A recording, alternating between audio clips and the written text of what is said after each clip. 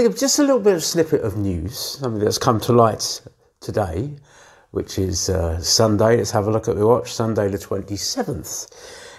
Be very careful when you're in Thailand what you put on any social media. Because an American today has got caught out, or the other day has got caught out with putting a few derogatory comments on TripAdvisor against a restaurant at one of the islands. And he's now being taken to court. He's being sued. Now, if they are successful in their case, then this American chap is likely to spend nearly 2 years in prison. So that's down to a meal of fish heads and rice. So anyway, my experience of Thailand. So let's go from the very, very start. I decided, I've never been to that part of the world, and one of my friends has been there. And he said, come on, let's go. So we went to a coastal resort called Pattaya. Interesting. Certainly opened my eyes. We all know what goes on in Pattaya, and that introduced me into Thailand. It was a bit of a shocker.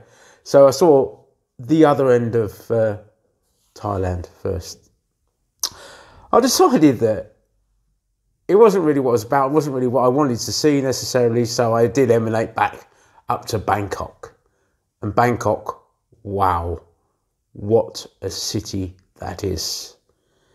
There's just so many sights and smells, and it just utterly sort of blows you away. You just can't get your head around the place sometimes, you know. So it turned out I went back to the UK for around about 6 weeks. Haven't already met Cool. We've been together now for nearly 5 years. So I returned, obviously, to meet Cool. And decided I wanted to sort of stay in Bangkok and, you know, sort of breathe in the atmosphere, get to know the people, get used to it. Well, then we went to the islands. We went to a lovely little island called Koh Samet, or Koh Samet, as they would say in Thailand. Lovely little island. In comparison to the others, quite untouched. Not very built up, so it's a nice island.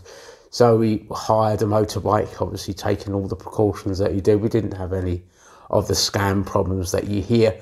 And we just drove around the island, looking about, going on to the beach. You can see that on our videos here, Lonely Traveller Productions. You can see the videos if you scroll back through the channel. You will see sort of some early things, but I didn't start the channel off necessarily right from the start, 5 years ago. So it's only really been going about 1 year now. So in a sense, other than pictures, there is no real sort of video commentaries or anything else. So, you know, I'm really, really impressed with Thailand. And the whole reason why I've done this on the channel now is I'd like to see, sort of get a little bit more feedback from you guys. Might be you new guys coming to the channel saying, what's all this about? And we can engage, because I know as soon as I said Corona has died down, or the government of Thailand is allowing us to come in, as it stands at the moment, you can soon go into Thailand, but you have to apply for a 9-month visa, long stay visa, and still undergoing the 14-day quarantine period, in which you'd also have to pay the fees for maybe the tests and things like that. But the fees for the hotels, nobody really knows what they're going to be. They might be expensive. And also, if you'll have to, you know, go through, make sure that when you arrive, 48 hours before you arrive in Thailand, you've had a negative COVID test result. So that's going to be interesting. Very difficult for us in the UK to get it in a sort of timescale like that. But hopefully things will be sorted out, or maybe they might even give you one at the airport and possibly might have a shorter quarantine. It's all hard to say, you know. We haven't been here for a few hundred years, and certainly we travel now a lot more than what we normally used to. So it does make it easy. So I'm going to wrap it up now. I'm trying to get this background sorted out. Growing the keys. It's a bit difficult, isn't it?